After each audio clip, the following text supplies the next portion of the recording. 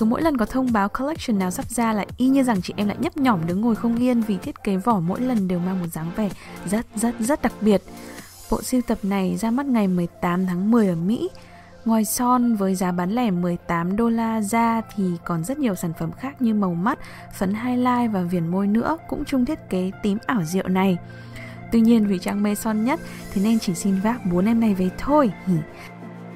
Đây là phiên bản có hạn, thế nên nếu bạn muốn sở hữu một thỏi son hình viên đạn lấp lánh sắc tím này thì cũng hãy nhanh tay lên nhé.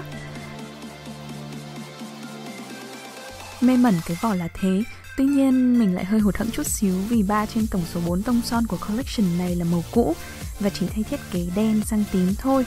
Duy có màu Evening Rendezvous là mới ra lần này. Cũng chính vì thế nên nếu bạn không kịp sở hữu thì cũng đừng quá lo vì ba màu này vẫn sản xuất bình thường nhé.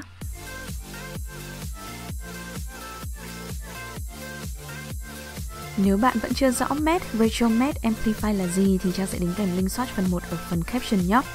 Trong video đó Trang có phân tích đặc điểm của từng chất son nói riêng để các bạn nắm rõ hơn, vì M.A.C có rất nhiều dòng, nhiều kiểu son phục vụ sở thích và yêu cầu của từng người luôn. O5 Up cũng là một tông son mà Trang thấy ai dùng cũng sẽ hợp. Màu son này làm sáng da, sáng cả răng luôn. Năm ngoái mình có dùng thỏi này rồi nhưng chất son khô hơn. Năm nay được cải tiến rõ ràng thế nên mềm hơn chút xíu. Nhưng vì là retro M.A.C thế nên tất nhiên vẫn phải lì mai. Phục vụ các bạn có sở thích dùng son lì giống Trang. Em này để khoảng 3-4 tiếng sẽ thấy môi hơi khô dần, nhưng màu thì vẫn đẹp như lúc vừa oánh thôi.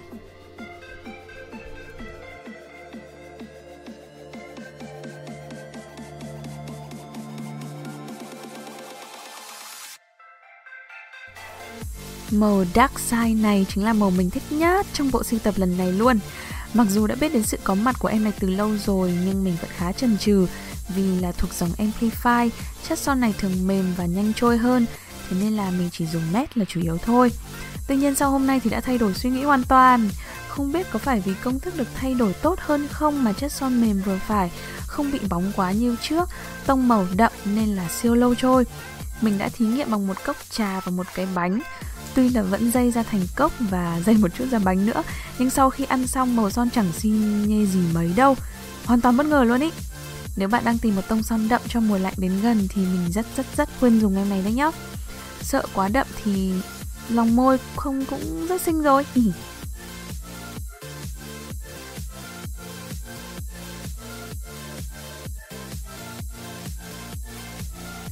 Cuối cùng là Evening Rendezvous, màu son mới toanh đây.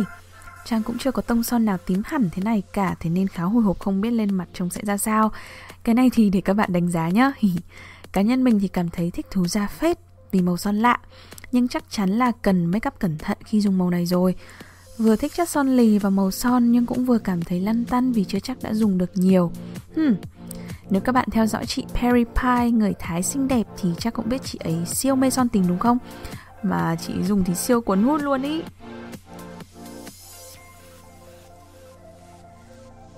Vì khung giờ hôm nay hạn hẹp nên mình chỉ kịp quay 4 em son này thôi. Các bạn yêu cầu rất là đông nên Trang cũng không muốn hoãn lại nữa, phải cho video lên sóng ngay. Bạn nghĩ sao về collection này? Liệu bạn sẽ mua hay là không mua? Comment nhé. Cảm ơn các bạn đã theo dõi video này. Bye bye. Mua.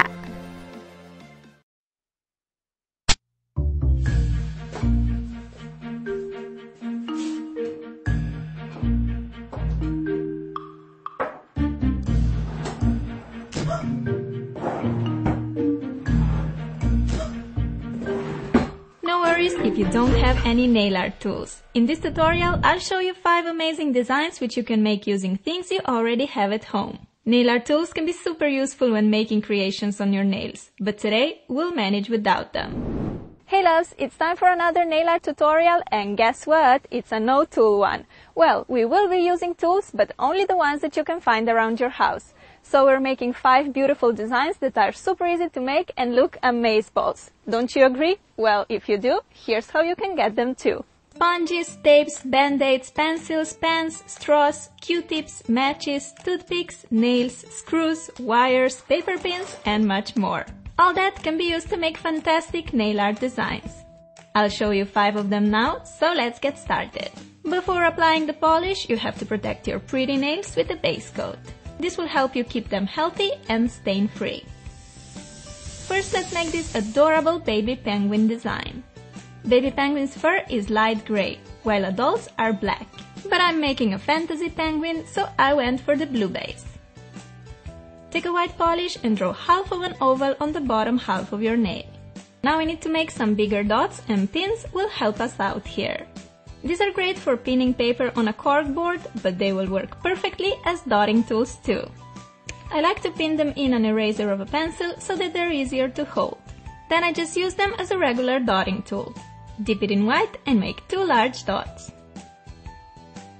Inside, make 2 smaller black ones using smaller pins. Here I'm using a pencil to make 2 little white dots and then a construction nail to make 2 even smaller ones. I am in love with the anime-inspired eyes. So adorable. All we got left to do is a small triangle for the beak and 2 legs on the tip of the nail. All this using a yellow polish and a pencil. Apply a generous amount of the fast-drying top coat to seal the design and add some shine. Isn't this the cutest penguin you've ever seen? Who doesn't like minions, right? Well, I love them, so I had to make a minion nail design. I'm starting with white as a base. You're probably thinking, what the heck, minions are yellow. No worries. I started with white just because yellow polish pops so much more on top of white. White base makes them so much more vibrant and bold. Starting with the goggles, I'm dipping the eraser of my pencil in silver color and making 2 big dots close together like that. Inside the big silver dots, make a smaller white ones using a Q-tip. The last little detail for the eyes are the pupils, which I'm making using a bobby pin. Every minion also needs some overalls. I'm drawing them very simply by sticking a piece of tape across the bottom part of the nail as a guide, and then I'm just coloring the tip in blue. Remove the tape and we're done. To make the mouth, we'll be using a straw. Cut a piece of straw away until you're left with half of a ring shape. Dip it in black and press it on your nail. Voila! Our minion just got the biggest smile. To finish this lovely design, apply a layer of top coat. I love how cute and easy this design is. Perfect for an accent to a solid mani, or you can make minions on all the nails. Let's now move to the watermelon fields. Look at the way these hard-working men are collecting watermelons so we can enjoy them. #respect. These are definitely one of my favorite summer treats, so why not having this delicious fruit on our nails? Start by applying 1 or 2 coats of red polish all over the nail as a base. Here I'll be using this sticker that is used for binders as a tool to create the perfect French tip. Stick it on like this and color the bottom third of the nail in white. Remove the sticker and wait until the white polish is completely dry. Place the sticker a bit lower now and color the tip in green. Did you know that you can also use a piece of wire for nail art? I found this one in my father's garage and it works great. So I'm just making a few dark green patches on top of the lighter green. With a toothpick dipped in black, I'm drawing some watermelon seeds. I don't like my watermelon to have too much seeds, so I'm just making a row of them.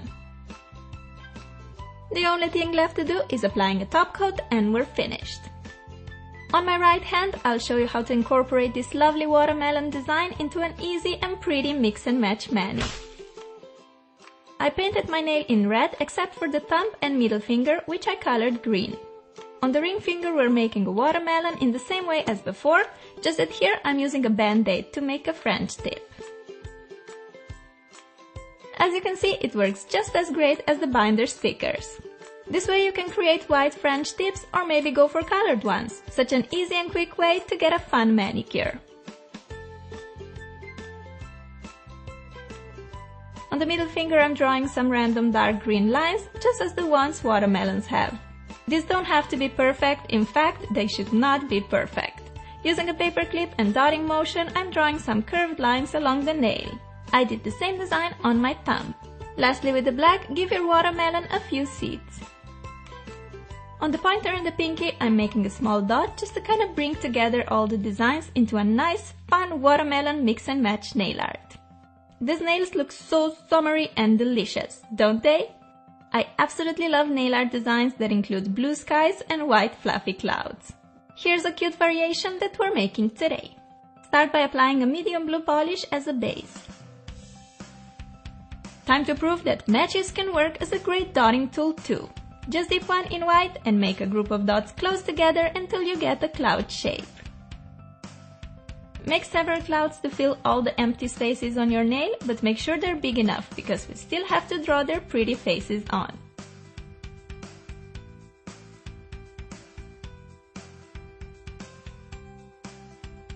I'm drawing faces to only 3 of the clouds, but you can do it on all if you prefer. With a construction nail, make a pair of eyes. For the mouth, I'm using a straw just like I did for the minion. I really love using straw for such curved lines. Like that, our clouds are now happy and smiley. To add some extra sweetness to the clouds, I'm drawing cheeks to each of them. Just dip a match into light pink, make 2 dots, and our clouds are finished, looking so cute.